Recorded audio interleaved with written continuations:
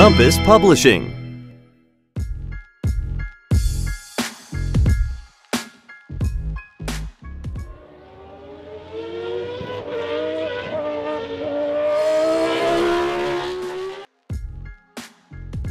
There are a lot of parts in a race car that help it reach top speed.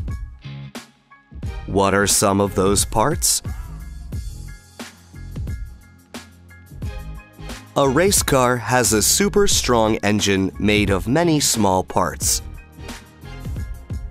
A race car's engine is much stronger than an engine in a regular car. Another important part of a race car is the body. A race car body is much lighter than the body on a regular car. This means it can speed up and slow down quickly. Slowing down is important for race cars to do before they turn or when they come in for a pit stop. Special brakes help race cars to slow down.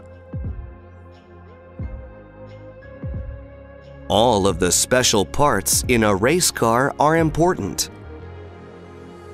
But the most important thing is the race car driver. Race cars aren't just faster than normal cars.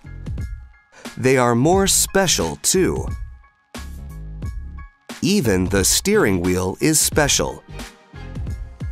Drivers need to learn and practice for many years.